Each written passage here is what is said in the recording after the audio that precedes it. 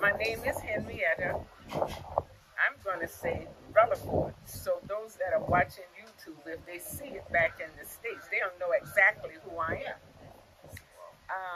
I am here for the second time in Ghana. And one of the main reasons I'm here is because I wanted to know more about the motherland. I've been hearing so much from childhood about the motherland, about Africa. So I got an interest in finding out about the motherland. Last year when I came, I saw things, and I'm not going to say everything was what I expected it to be, but you have to be ready for changes. You can't just stay in one settings and don't see what the rest of the world is living like or what's going on in the rest of the world. And Africa was my heartstring, wanted to see. And since I started really reading my Bible, going back to Genesis and finding out who we really are, I really got interested in coming to Africa. So that's the number one reason to find out. I mean, I learned who I really am and where we started from, way back in biblical days, with Noah, with Abraham, Isaac, and Jacob, right down the line to right where we are today. That's where it all started. So the other thing is, I mean, if you just look around me, I got a coconut. They went and cut a coconut from the tree, and everything is fresh. That's one thing. The fruits here are so sweet. Everything is fresh from the tree, from the ground. No pesticides, no hormones to make things grow. The earth here is very rich. You plant a seed in the ground, you water it, sunshine, it grows. Absolutely. And that's the way Yah, God, for those that don't know his proper name, intended for it. Seed time is harvest time. And to wake up in the morning, to see the ocean, to hear it at night when you're sleeping. And I know in the States, places you can go, but I'm going to tell you something. To get this in the States, you're going to pay for it big time. And it's so great to come and see the blacks, our black people who live, that their houses may not be what they are, like in the States. But I was to see them, they have seaside houses right beside the ocean. And they're not paying an arm and a leg like we have to do in the States. You get a place to have to come live on a place right where the ocean is. It's not many that can afford that. Well, actually, what I thought you were Ghanaian. That is what I thought.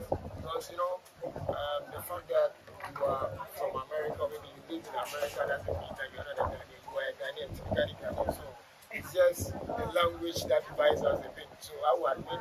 But you also made mention of when you came to Africa, you were expecting something, but it didn't go as planned.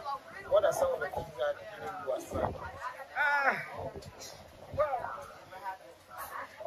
Some of the things that I didn't realize that was happening, and I've heard many say it, that number one is the lights.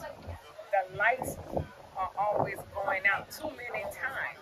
So, to me, I don't know why or what, but to me, I'm saying, what's the problem? Can't they fix the grid, where the lights won't keep going off? But that's in some areas. That's one of the things. And the second thing and the biggest thing is the roads. That's, again, it's only in certain areas. So I got to see other areas that they were nice roads. The lights doesn't go off as much as the area that I was in. But these are some of the things that, when over here, you see a lot of things that you want to change, but you just can't come here and start changing things. So that's all I'm going to say about that. Well, coming to Ghana in the first place, what was your financial background? How much did you plan to come to Ghana? After paying what $1,600 round trip for the fee, oh, I don't even remember, but I had enough to stay and return without being broke. I had enough, and the things are so much cheaper here. They are a lot more cheaper here than in the States. So I planned, I don't know, I think, how much did I provide for? Like 4,000 US dollars, something like that. But then I went back with some. But now, this time when I came over last month, I've been here 3 weeks now. And I'm not planning to go back right now. I mean, I'm like, okay, I'm packing up and I'm moving over there. So I'm here for a while, to stay for a while now. So now that you are in Ghana now, that you plan not to go back to America, what are some of the things that you plan to do to make this place very comfortable for you? For me? Okay. Before I came here, I sat down and, they say count the cost, see what I can do when I get there. I can't just sit down and don't do anything because the money would give out so fast. Then what? I would not want to be in Africa and have nothing. So I spoke to some people. I spoke to I'm a baker. I'm a baker. And I make very good products. Very, very good products. So it's certain things that I would like to make here. And I made some and gave them to taste. And there's one young lady, Franklina, she sells at the market. So she tasted, so she is going to, I took her samples last week. And she loved it. So she is going to get it out there. And her 17-year-old son told me, he calls me Grandma. Oh, Grandma, don't worry. I'm going to put you on YouTube. And he's going to tell all of his friends and everybody on YouTube, American bacon. I made banana nut bread, mango bread, papaya bread. And the reason I chose those things is because it's so prevalent here. So many fruits, mangoes, papaya, banana bread. It's a lot. Well, share with me how you started to establish this very big business in Ghana. How did you start? Was it No, I just got here. So before I came over, before I got here, I talked to people just to feel out to see if I can make it happen here. So that's what's going on now. When I get back to Accra, next week I will make mango bread. That's I'm going to make mango bread and I'm going to make papaya bread. And I'm going to give it to her very nicely wrapped, until my containers come over. Because I've been in business in the States for years. So I had all my clear containers to put my cakes and everything in. I make many cakes, but I'm not going to do that here. That's the mistake I would make if I came here and tried to do all the things I did in the States. I pick out 2 or 3 things to do and see how they sell. And one of my products that I created myself when I lived in Key West, Florida, it's called Henrietta's Original Key West Coconut Strips. It's a strip about this long, about that wide, and it's coconut. See, the things that are so prevalent here. Plenty coconut. Look at this. Right. In terms of marketing and business, American marketing strategy is different from African marketing strategy. So you bring in the what do you call it? The kind of American philosophy of doing business in Ghana. Yes. I don't think it's work. So what are some of the things you're putting in place to blend those two strategies together to make it in Ghana? The strategies that I'm blending together, that's what I told you. I chose things that are already here in Ghana, that's growing on the trees, that is very plenty. I chose those things to uh, to bake, because if I had to go out and really just buy up those things, it would be very difficult for me. So I chose the local foods, the local fruits to produce my baking. The local fruits. So do you intend to also extend your business across Africa, or maybe it's going to be within Ghana? Right now, I'm going to think about Ghana. Maybe, I'm not sure. I have to first test it out first. I'm not going to just come here and go big until I test it out in Ghana first. And then I will see what I have done this business for years and years. So I'm going to get younger people to do the footwork. Yeah, to teach them. That's one thing I would like to do. I want to teach the baking more so than get in the kitchen and bake, because I've done that so many years and I've had problems now with my legs and my feet.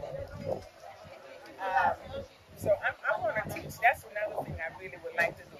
To teach the young people here, not only how to bake, but some business strategies, how, what to do. When I first came, and I listened to different ones on YouTube from Africa, from America.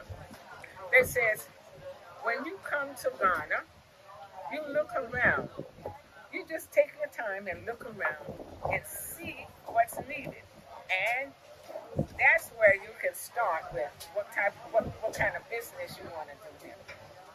So I did that. Now there is a lot of bakeries in Ghana, but I can tell you what, none of them is like what I do. And Ghanaians does not like real sweet stuff, I understand. They don't like sweet cakes, like Americans does. They don't like, and I taste one of their cakes.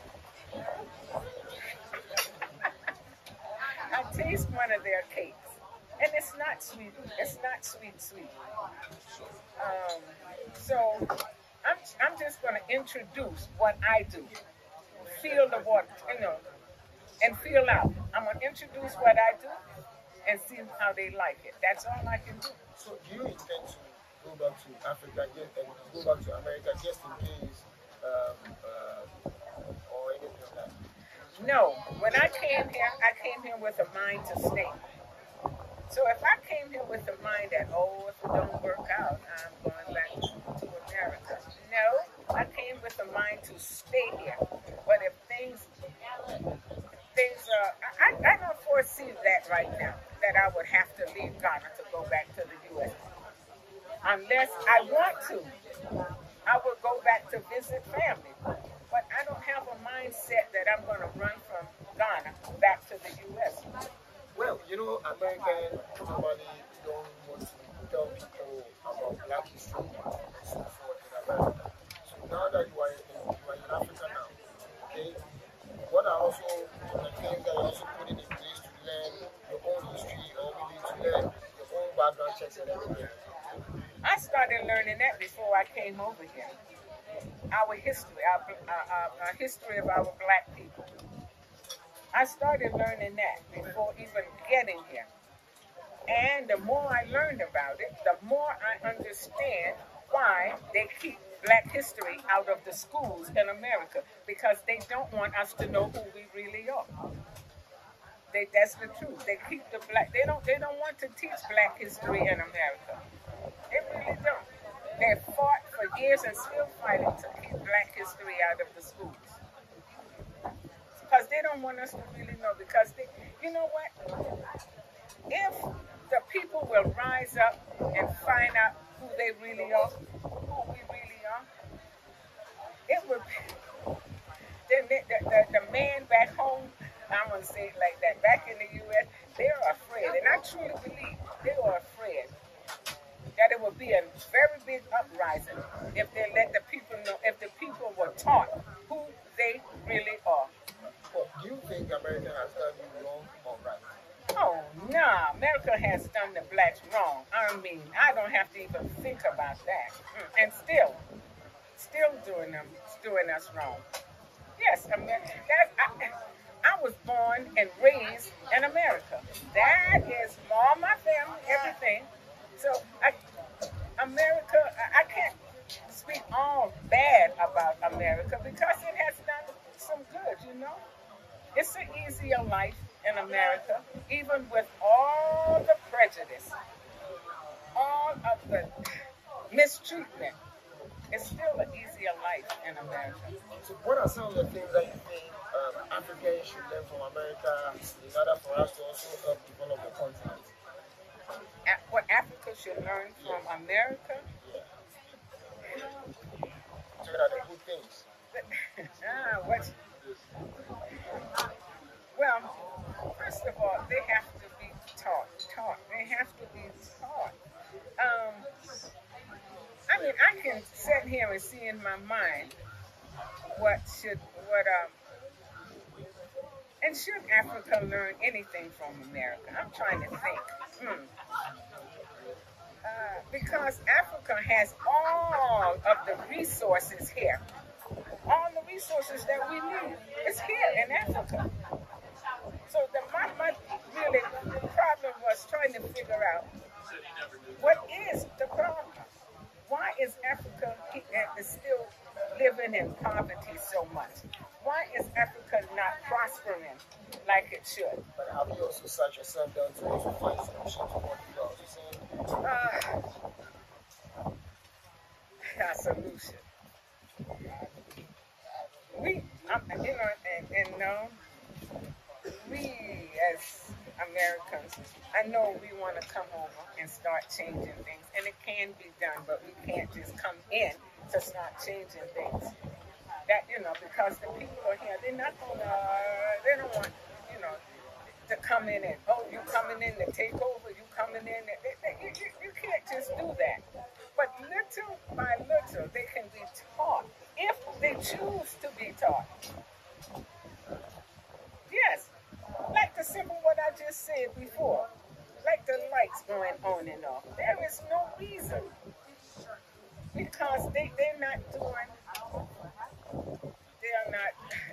what they should be doing with the grid, with the light grid. And you know what? Now this is not negative, but this is really what I see here. I'm telling you. One thing, and I don't want to talk about the police here.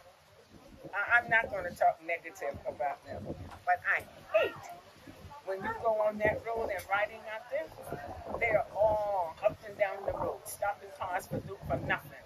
And what do they want? They want money. They want money. For me to change that, I'm not going to change that. Well, since we are also trying to, one of Africa says we are also trying to improve Africa, I cannot do it all alone. It's to demand you Yes. to change all those kind of narratives. So if something like that is also going on, and you being in Africa, you are not also saying, maybe speaking anything about it. There's nothing that we can change. So the only thing we have to do is to start engaging people, then we take it forward. That's true. If the people would stick together, that's what it takes. But I've been in groups that, okay, we're going to start this, we're going to do this, and then you find yourself, you are alone. Everybody just backing down. A lot of people scared because people do not want to ruffle anybody's feathers, because they're afraid that, I don't know. But if you stick together, if you get the big group and stick together and make, put in, what is it called, parliament, to go and talk to them and see, and it could be done. But I just got here, so later. But no, this is what I see. Well, I need to ask you my last two questions that will close our interview. You are in Ghana now, so you have tasted this kind of food. That you Yes. like tasting local food. Local food, yes. You like best. Yes. So can you name the food that you've tasted so far that is your favorite, and can you also prepare it? The foods that I like, of course, jollof rice. That's good. And some people make real good jollof rice, and I tasted that was not good. That's like anywhere. And well, let me just name the foods that I know I don't like. That might be easier. I have not acquired a taste for banku and fufu. Those are the two foods I have tried it, but I just cannot acquire a taste. No, I just can't acquire a taste for it. So, but basically, I eat fish and chicken. And vegetables. So, yes, I eat fish and chicken. So, those two. And I went to the fish market today. Down when the boats came in down in Almeida. I went down there this morning. That was truly an experience for me. All the boats coming in, bringing the fish right off the boat. Yes, I really enjoyed it. It was thousands of people going through, but I really enjoyed looking at the boats coming in and everything. I tell you, it was enjoyable. What would you tell people out there that are watching you on my channel? What would I tell people? Yes, final words for people. Oh, my final words for people that have not been here, and I've been telling even my relatives back home, whatever you do, try to at least visit the motherland one time. Don't take what you see on TV, because the only thing they really show on TV of Africa is the poverty. They don't show the beautiful parts of Africa. And Africa is some parts here that you would not think that you are in Africa if you have a mindset of what the people are telling you on TV. Don't believe everything you see on the media, because they're not showing you the true Africa. And I'm going to say this: they have the mindset of people have been twisted so much. The mindset of our black people have been twisted so much about Africa.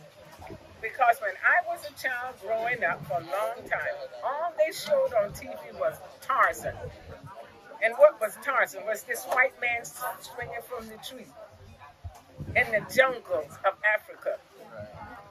Some of the stupid questions I'm not gonna, that when I told people before I came here that I'm going to Africa, and I said you should come and visit me. Oh no, the tigers, the lions. What tigers and lions? They're in the zoo just like back home. Yeah. I understand that there's a certain part of Africa that you go to safari and and even those places are even a zoo. Yes, because they show Tarzan, the lions killing people, but that's what I want to let people know. Do not take the media. Do not listen to everything the media tells you about Africa. Africa is beautiful. Africa is really pretty. So that's what I want to let them know. So guys, as you are watching, we are changing the narratives. We are changing this negative mindset about what people think about Africa. Do not let anybody tell you that Africa will sleep in bushes, or maybe we live with the tigers or anything of that. That is not true. So guys, just pack your things, come to Africa, visit Africa, come and explore Africa, explore Ghana, and keep subscribing to my channel. Bye-bye. Bye-bye.